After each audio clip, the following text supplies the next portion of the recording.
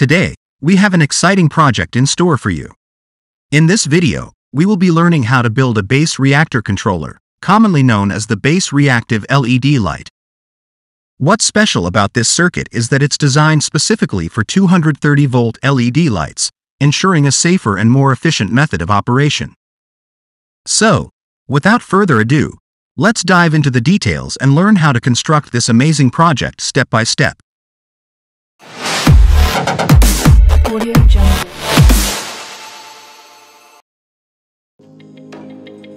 Hello everyone, and welcome back to the channel. In today's video, I'm excited to show you how to build your very own DIY bass light reactor, also known as a Bass Reactive LED. The Bass Reactive LED setup is incredibly popular because it enables you to connect an LED strip directly to your speakers or subwoofers, creating stunning synchronized visuals that dance to the beat of your music. However, there are some limitations when directly connecting the LED strip to your subwoofer, as it can cause your audio system driver to fail. Another option is to build the Bass Reactive LED using a wireless method. This circuit helps you drive the LED wirelessly, although it may not perfectly capture the bass frequency. But don't worry, because in today's video, I'll be showing you how to build a Bass Reactive LED driver that overcomes these limitations. The best part is that you can use a 230-volt LED directly with this driver, which means the LED will react to the bass frequencies.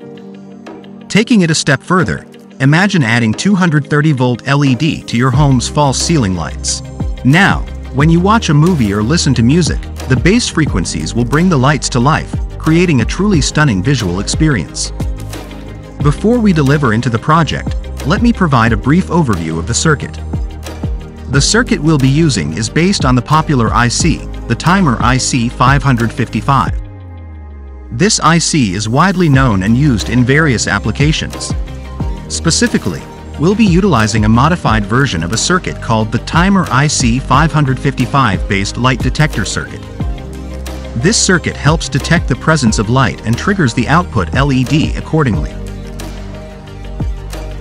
To convert this light detector circuit into a Bass Reactive LED controller, we'll be making a few modifications.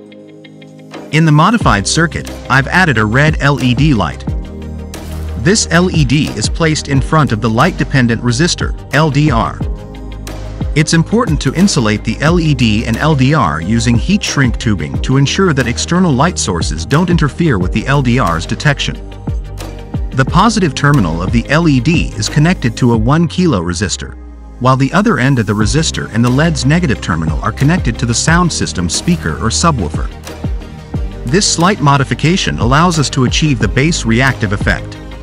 To switch the 230-volt LED lights, I've incorporated a BT136 SCR. By placing the LED in front of the LDR, we can reduce the load on the sound system's drivers. Additionally, using the BT136 SCR ensures that the AC voltage does not reach the speakers or subwoofer connected to the audio source. The switching method is quite simple. The output lights are only triggered by the light source and don't have any direct contact with the audio system. Please note that this circuit operates at 230 volt, so it's crucial not to touch the circuit or its output. If you're using a DC LED light setup, such as an LED strip, you'll need a 12 volts, 2 ampere adapter to power the output. I have two circuits to share with you. The first circuit is designed for connecting DC LED strips and operates on a 12 volts 2 ampere adapter. In this circuit, I have used only one NPN transistor. However, if you plan to use a large number of DC LED strips, you can increase the number of NPN transistors accordingly. Moving on to the second circuit, it is specifically designed for operating 230-volt LED lights. To power this circuit, you must use a transformer-based power supply. Switching mode power supplies SMPS are not suitable for this circuit. A 9-volt 500 mA transformer is sufficient for this purpose. In terms of the test circuit, I haven't used any regulator IC. Instead, I have connected the Bass Reactive controller to my bench power supply, which is fixed at 5 volts. Now, it's time to put the circuit to the test. The Bass Reactive controller consists of 3 wires, red and brown wires connected to the bench power supply, which requires only 5 volts. The green and blue wires are directly connected to the subwoofer.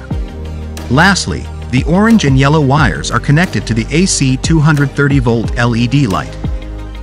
The LED light I used is commonly used for decorative purposes in false ceilings, but for testing purposes, I only connected one LED. However, you can easily connect more LED to the circuit. I have connected to my bench power supply.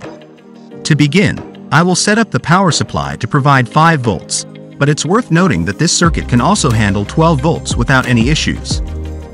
Additionally, I have connected an AC 230-volt LED to the setup, and lastly, there is a direct connection to the subwoofer.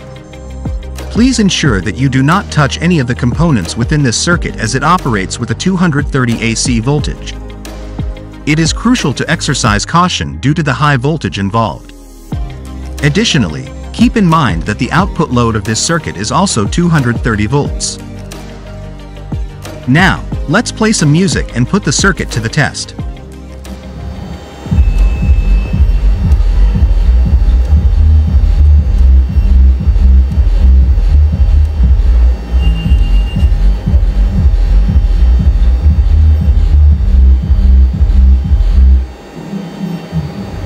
Initially, I will play only the bass frequencies, and as expected, the LED reacts exclusively to the low-frequency bass signals. Next, I'll gradually increase the volume of the side channel speakers.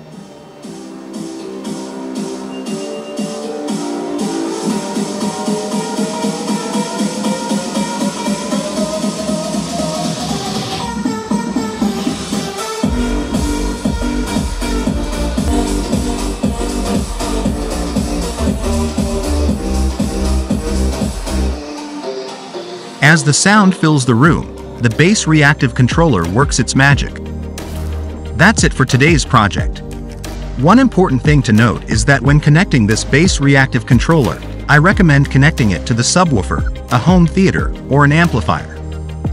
This way, the LED lights will react specifically to the bass frequencies, creating a mesmerizing visual experience while watching movies or enjoying your favorite tunes. Thank you all for watching. If you have any questions or suggestions, please feel free to leave them in the comments section below or contact me in WhatsApp. My WhatsApp number is provided in the video description. Please note that I can only respond to messages, not calls. I am ready to reply anytime. Don't forget to like and subscribe to our channel for more exciting projects like this. Stay tuned for our next video, and until then, happy building!